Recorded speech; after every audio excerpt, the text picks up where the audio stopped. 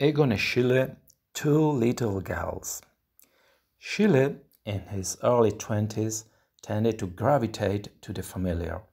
He himself, his beloved sister Gertrude, and his fledgling girlfriends were his most frequent models. He also readily identified with children. The artist, who described himself as an eternal child, was in many ways still a boy himself. Certainly, his emotional maturity lagged far behind his artistic precocity, making it possible for him to depict puerile mental state that generally elude older artists. The torment of growing up remained very real to him.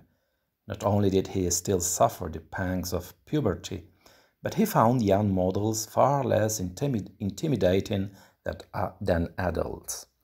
Children had one other great advantage over mature models in Schiele's early, impecunious days. They could be persuaded to pose for a spare change or even for a bit of candy. The streets of Vienna were teeming with young urchins, and Schiele lured them like the Pied Piper. His friend, the artist and writer Paris von Gütersloh, gave the following description. There were always 2 or 3 smaller or larger girls in Schiele's studio, girls from the neighborhood, from the street, solicited in nearly Schönbrunn Park, some ugly, some attractive, some washed, but also some unwashed. They sat around doing nothing, while they slept, recovered from parental beatings, lolled about lazily.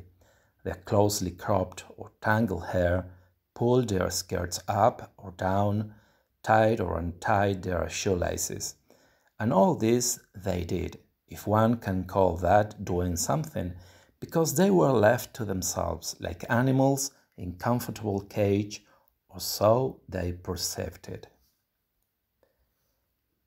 Though Schiele did not shy away from depicting his underage subjects in the nude, it must be said that most of his drawings of children were quite chaste.